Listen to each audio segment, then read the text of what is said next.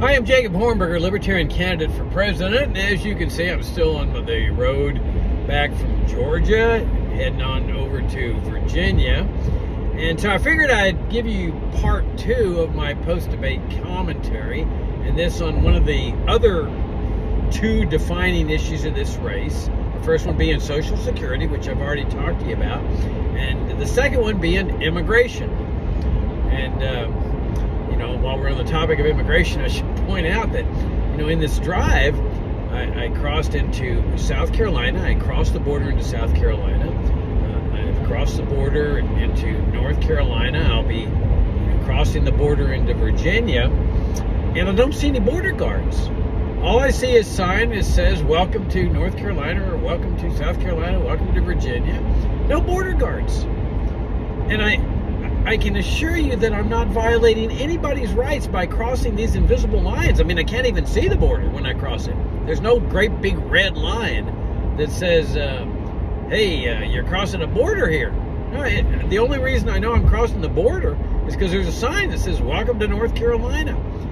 And so crossing a political border is an entirely peaceful act that does not violate the rights of anyone. And so, I just bring that up as a prelude to what happened yesterday in the immigration debate.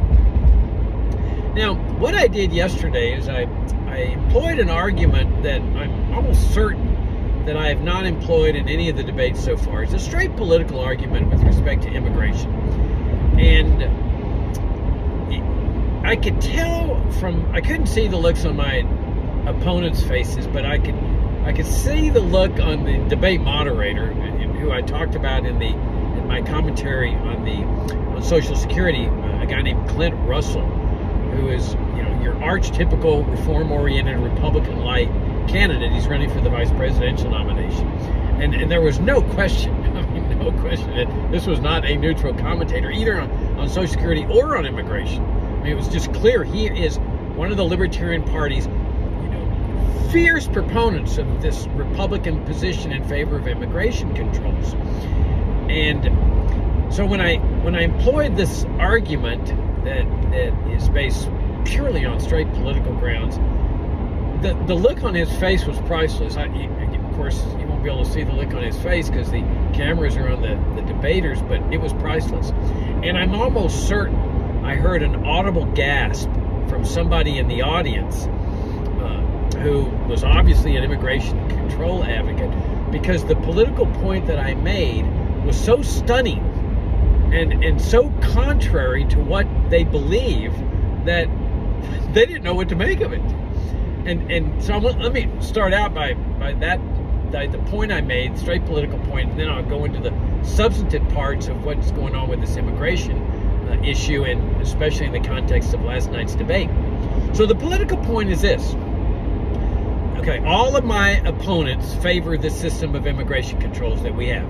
It's a Republican system. It's also a Democrat system. I mean, Republicans accuse Biden of having open borders, which is pure nonsense. Open borders is what I favor.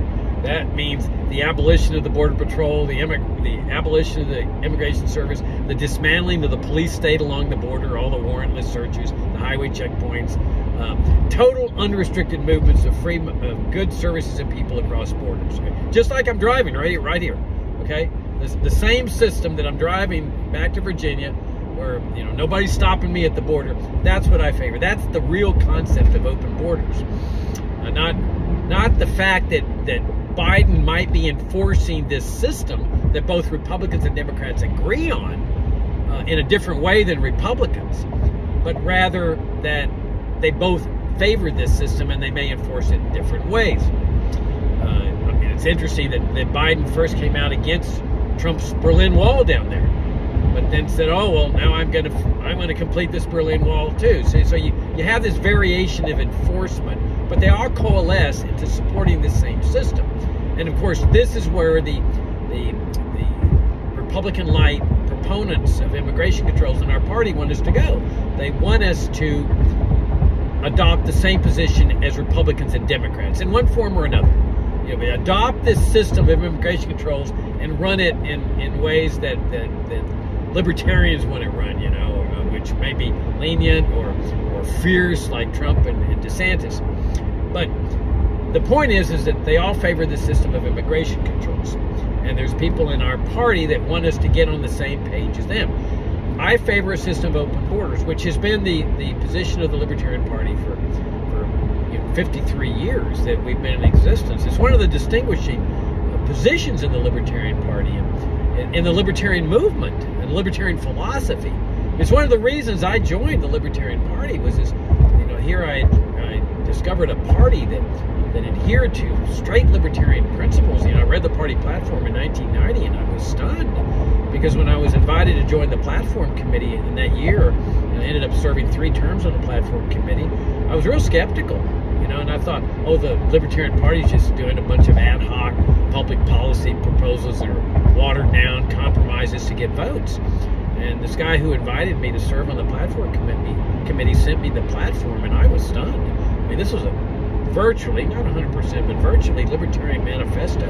Abolish Social Security, abolish Medicare, no ifs, ands, and buts. Abolish the FBI, the CIA, which were later taken out to appease Republicans, obviously, and open borders. So that is the genuine libertarian position, because as I stated, when you cross a border, which I'm doing right now, you're engaging in a purely peaceful act, and that is the essence of the non-aggression principle in the libertarian philosophy. The right to engage in any act that's peaceful, that doesn't involve the initiation of force or fraud against other people. So the straight political point I made last night was this, that the libertarian control position, that is the position that supports the Republican-Democrat position in favor of this system of immigration controls, will garner 0 votes for a Libertarian Party presidential candidate. That just stunned Russell and stunned the libertarian proponents of immigration controls in the audience, because it's so contrary to what they're convinced is the case. Now, why is this? Well, they often point out, the advocates of immigration controls, that the Libertarian Party needs to shift in favor of this position because most Americans favor immigration controls, and therefore this will be a popular position for vote getting. But they don't think it through. You see, that's one of the problems in this party, is that there's not this deeper thinking of what we need to do to get this party on the right track, and also to garner a large number of votes. We just Jacob, we kind of keep running the same kind of candidate, reform-oriented, Republican-like, over and over and over again. No. Let's just stop and think and ask, why is it that we keep getting the 1%? Let's try to analyze that. And some people are just loath to do that. But that's what we need to do. We need to think at a deeper level here.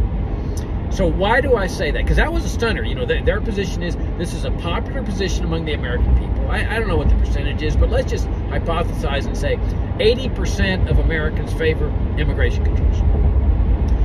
All right. Who are the right-wing proponents of immigration controls? And that's who the Republican lights in our party are going after, the Republican vote. They're trying to appease Republicans with their message of reform and Republican light. That's our target audience, no question about that. So who are the ardent proponents, the right-wing ardent proponents, who are outside the party going to vote for with respect to immigration controls? Are they going to vote for the Libertarian Party presidential candidate? Let's assume the Libertarian Party presidential candidate is as fierce a proponent as Donald Trump and Ron DeSantis. And there's one person vying for the nomination that really is. He's backing off from that right now. But before he became a presidential candidate, he was talking about sealing the border and completing Donald Trump's Berlin Wall with, of course, eminent domain. Imagine that as a message going out. The Libertarian Party stands for the eminent domain stealing of people's property that's been in their families for generations. That's a real winner message as far as vote getting. But let's assume that that's the nominee of this party. As fierce a proponent of immigration controls as Donald Trump and Ron DeSantis. And there's always a possibility that Trump could make DeSantis his vice presidential candidate. who are the right-wing proponents of immigration controls who are outside the party going to vote for it? Duh. They're going to vote 100% for Donald Trump. Why would they waste their vote on a Libertarian Party presidential candidate who's advocating immigration controls? It'd be dumb for them to do that. And especially because Trump's going to be saying, obviously, we need to stop the steal again. He's going to be saying that they stole the vote from me, stole the election 4 years ago, so we need to flood the ballot box this time. You can't waste your vote on a Libertarian Party presidential candidate who's a proponent of what I'm a proponent of. That's what Trump's going to be saying. You got to flood the ballot box for me here. In fact, he already said that in New Hampshire. Flood the ballot box with votes for me so that I can overwhelm Haley and knock her out of the race. He will be saying that in the general election. He will be exhorting his supporters. Every right-wing supporter of immigration controls is going to vote for Donald Trump, not the Libertarian Party presidential candidate who's advocating immigration controls. See, this is what the advocates of immigration controls inside the party have not thought about. It's this superficial thinking that since most Americans favor immigration controls, that means that immigration controls, proposing them and defending them, is an asset, a political asset for an LP presidential candidate. It's the exact opposite. It's an albatross. It's a liability. It cannot garner votes. And to the extent that there's left-wing proponents of immigration controls, and there's a lot of them too, obviously Biden and the Democratic Party, they're not going to vote for Trump, obviously, but they got Biden to vote for. I mean, Biden's sending troops down there, and worst comes to worst, they can vote for Bobby Kennedy Jr., who is as fierce a proponent of immigration controls as Donald Trump. And he theoretically would have a chance of winning. No right-wing or left-wing proponent of immigration controls is going to vote for a Libertarian Party presidential candidate that favors immigration controls on that issue. 0 votes. They will get the votes of the right-wingers inside the party who support immigration controls, but how many votes is that? Not very many. And so it's a political liability, and that's what they haven't thought through. Now, take my position of open borders, okay? There is a huge number of people out there that are sick and tired of this perpetual crisis, 80, 90-year-old crisis, the death, the suffering, the rapes, the kidnappings, the transporters, black market transporters, the police state along the border. There's people along the border that hate the Border Patrol. I grew up on the border, spent half my life there. I know this from personal experience. They hate this system. They just don't know there's a viable alternative. But if they hear a viable alternative, and that is open borders, and that's the only viable alternative there is. It's the only solution to this thing. I've been saying this for 30 years. It's the only viable alternative. They will jump for it because they're just looking for leadership. They're looking for an alternative to the death and the suffering and the police state that comes with this system and the crisis, perpetual crisis. Those are my voters. That's why I keep saying that this message of principle has the potential, the very real potential of breaking this party out in the presidential race to 10 to 15%, because those are my voters that I can garner with my open border position. My opponents can't get these votes because these voters are never going to vote for any proponent of immigration controls, Libertarian, Republican. But you give them a viable option of somebody who can competently make this case, and I can competently make it. I've been making this case for more than 30 years. I published a book, co-edited a book called The Case for Free Trade and Open Immigration. Okay? And I've been, countless articles and speeches on this issue. I can make the case, the religious case, the economic case, the ethical case, the moral case, the economic case for open borders. So those are my block of voters that will come in and vote for the Libertarian Party. Now, does it really matter? If you get 10 to 15%, does it matter where the votes come from? I mean, do they necessarily have to come from the Republican Party to make people happy? Not for me. We're a political party. We're not a debating society. We're not a membership organization. We're a political party. Our job is to lead America to freedom and garner large numbers of votes. Okay? I'm saying that this is a situation that involves messaging.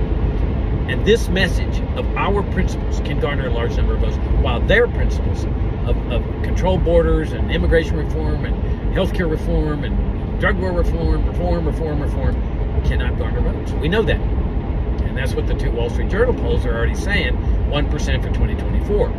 Unless we change directions. And that's what I keep saying. Let's give the American people a presidential campaign this time around that they are totally not expecting. A campaign that is based 100% on our principles. Now, last night, so I told you that this guy, Clint Russell, you know, he's classic, archetypical reformer, Republican light, vice presidential candidate who's one of the debate moderators who really becomes one of the debaters. I mean, I'm debating him on the issue of immigration along with all of my proponents because I'm the only proponent of open borders in this case. I mean, that's why I say this is one of the defining issues. Okay, if you want an advocate of immigration controls, you can vote for any of them. Okay, you can vote for Clint Russell, you know, for vice president. But if you want a candidate for open borders, there's only one option there. All right. So Clint Russell immediately comes out in the attack. At the very beginning of the debate, it's clear where he stands. Where, you know, he says, what? I forget the exact phrasing of his question, but the thrust of it is, what do we need to do to support Governor Abbott in Texas with his efforts to enforce immigration controls and stop the invasion, you know, of the invaders into the state of Texas? And of course, he's referring to the immigrants who are circumventing the police state that they have down there, the police state that immigration advocates support, because this is the way you enforce immigration controls. Now, when I say immigration police state, I'm not exaggerating. I lived under this police state almost half my life. I've been victimized by it, being stopped by the Border Patrol driving down the highway, you know, open your trunk and this kind of nonsense. I know about the highway checkpoints. I went through them, you know, every time I'd go from Laredo, my hometown, to San Antonio. I grew up on a farm in the Rio Grande. We hired illegal immigrants. They were the hardest working people I've ever seen. They got busted by the Border Patrol. They would come into our farm without a warrant. And this is what living is like under a police state. And so you've got this system that hasn't worked, and so Governor Abbott is saying, well, I'm going to make it work, which you know, we've seen for all my life, this belief that you're going to make this system work. And so Russell's there, you know, essentially saying, what do we do to support him? Because the federal judges have issued, a federal judge has issued an injunction telling Abbott, shut it down. Now, what's Abbott doing? Well, he's putting concertina wire inside the Rio Grande with buoys in there that are cutting immigrants up. I mean, there's at least two people that have drowned there that presumably hit these buoys in this concertina wire, which is underwater, and it apparently cut them up so bad that they drowned. And concertina wire is what's used in war.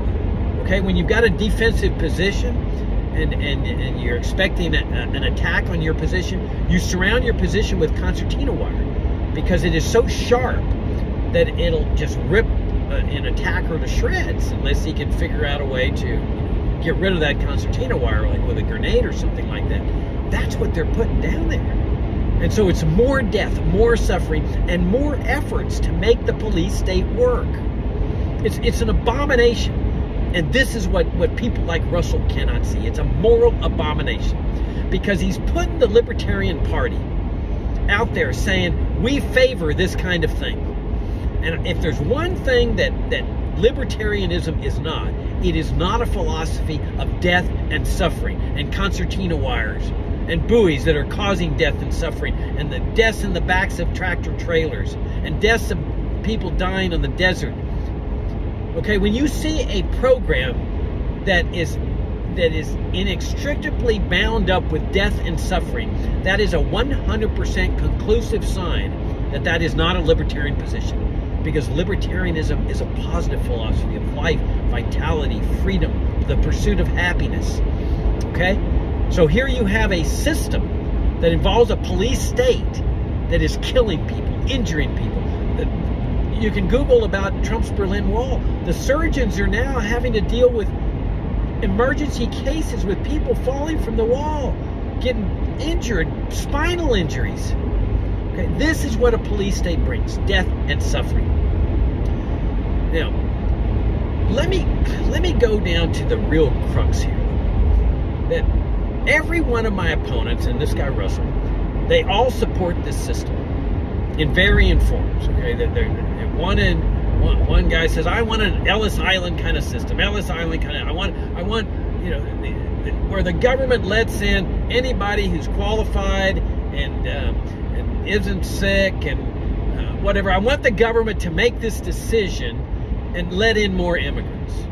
So he's not one of these that says immigrants are destroying American culture. He says immigrants are good. My grandparents were immigrants, etc. And I want more immigrants. Okay, well, that's anathema to the people on the far right wing of this issue that want to seal the border. That say, and there's one candidate in the race for the nomination that before he became a presidential candidate was saying seal the border completely, finish Trump's Berlin Wall. The immigrants are destroying our culture. He's backed off from that, and he's trying to back off from his Berlin Wall completion, which necessarily involves eminent domain stealing. So imagine a Libertarian Party presidential candidate telling Americans that we love, immigration, eminent domain stealing. But the common denominator of all this is leaving government in charge.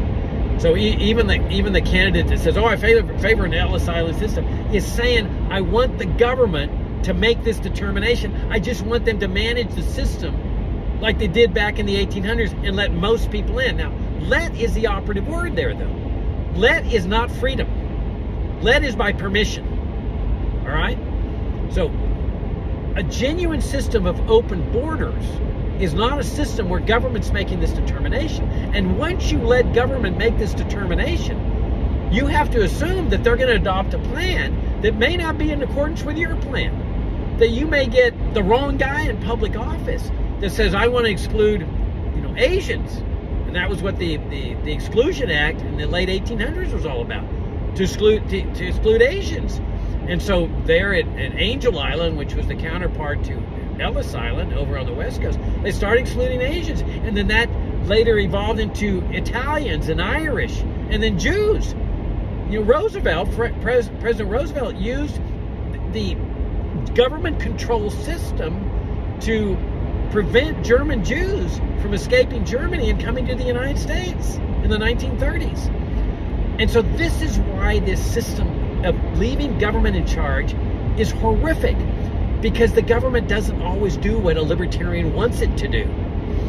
Inevitably, you get the wrong people and the wrong ideas running the system. Not to mention the fact that there were tremendous abuses at Ellis Island. For example, women, especially women with nice figures, were required to stand in front of a panel of men, like 10 men, and required to remove their blouses and their bras so that the men could make sure they weren't their breasts weren't diseased in some way. Yeah, come on, right. I mean, that's the kind of abuse that was taking place when government is in charge of this thing. And so the candidates in this race that say, "Oh, I want to leave the government in charge and I want them to let more immigrants in," they favor this same type of government control system. And it's a government control system that is subject to severe abuse. And it's not freedom. Freedom is what I'm doing right now, crossing borders without engaging in any kind of Ellis Island inspection station. Okay? There's nobody stopping me to inspect my car or to inspect my health or whatever. That's what genuine freedom is all about. Now, what about this issue of the crisis? You see, and this is what they don't get. Clint Russell clearly does not get this. That the crisis, which I've seen all my life, is caused by the system. And I made that point last night, and I could tell that eyes were opening. In fact, after the debate, one guy came up to me and he says, "Jacob, I've been a proponent of government-controlled borders, I guess, all my life. You opened up my eyes, and I am now an advocate of open borders." Wow. Okay, a shift in one person there. But if one person can shift, another person can shift, and another person. This is the value of argumentation and debate. That people can shift. And as the party shifts toward principle, now we are in a position to lead America to freedom. But it means a recognition that the crisis that we're facing along the border, the crisis they lament, the Clint Russell's laments, the refugee camps and the invasion, the crisis is rooted in the system itself. They cannot see this. That is, their system produces the crisis that then motivates them to have the police state. And then they use the police state and an ever-expanding police state to try to eliminate the crisis that their system is producing. You see, it's a socialist system. It's a system based on central planning. As Ludwig von Mises said, central planning produces planned chaos. It's central planning the movements of millions upon millions of people in one of the most complex labor markets in history. You can't do it. The central planner lacks the requisite knowledge that comes with a spontaneous free market. Can't do it. Now there's this notion everybody in the world will come to America. Pure nonsense. You know, Austin, Texas is a nice place to live, which is why a lot of Californians are flooding into Austin. Does the whole nation flood into Austin because it's a nicer place? Of course not. People like where they live. And the same applies to people all over the world. People like where they live, believe it or not. You know, and to come to a different country is not an easy task. You know, to leave your homeland and your language and your family and your customs and traditions and what you're accustomed to, it takes a rare person. The reason they think that the whole world would come here is because they see this backlog of people at the border. But that's the result of central planning. That would clear out immediately with open borders. There would be no more crisis. And that's the point. That to eliminate this crisis that is rooted in the system, you have to recognize that the crisis is rooted in the system. It's like the drug war. There's a big drug war crisis. Now you can keep cracking down and cracking down and cracking down, trying to resolve the crisis. But when you finally realize that the crisis is caused by the drug war itself, by drug laws, then you say, aha, the way to reduce in the crisis is legalize drugs. Okay? You get rid of the cartels immediately, overnight. But the drug war proponents can't see that. They're blind to that. So they keep having this drug war police state. Same thing with immigration. The immigration proponents in our party, the Republican lights, cannot see that the crisis is rooted in the system that they support. And that's why they continue calling for an expansion of the police state. Concertina wire, buoys, more border patrol, militarize the border, finish the Berlin Wall, more and more and more. None of it ever works. I mean, what they really won't be happy until is a totally militarized border. Okay? Totally, just like North Korea. That's what will make them happy. And my hunch is it still won't work. Because a lot of people come here on visas and just overstay the visas. They circumvent the wall completely. But you've got to recognize, once you recognize that the crisis is rooted in the system, that the system has caused the crisis, then you realize, like the drug war, there's only one way to end the crisis. Open borders. Eliminate the system that's producing the crisis. Duh. Okay? And that's the only solution there is. And this is where Clint Russell and my debate opponents, my proponents, they cannot bring themselves to see that. So we end up with a candidacy, possibly, that we've run for the last 25 years. Immigration reform, Social Security reform, healthcare reform, drug war reform, monetary reform, reform, that cannot garner votes. We know that. The Wall Street Journal polls are already saying that. And so, if we're going to lead America to freedom, immigration is your perfect example to lead America to freedom. To stand for the oppressed, the victimized, the teeming masses yearning to breathe free. Give us your tired, your poor, your huddled masses yearning to breathe free. Those are the people this party needs to be fighting for. The people that cannot fight for themselves. To stand for them, to keep this light of liberty open for them. If we join Republicans and Democrats, they will love it. Republicans and Democrats will love it. When people are engaged in wrongdoing, they love when other people join them. We've got to stand apart from them. We've got to stick with our principles. The non-aggression principle, the pledge we take never to support the initiation of force. And we've got to continue being the beacon for the people that are being victimized by the killing machine that both Democrats and Republicans support. I'm Jacob Hornberger, Libertarian candidate for president. My campaign website is jacobforliberty.com.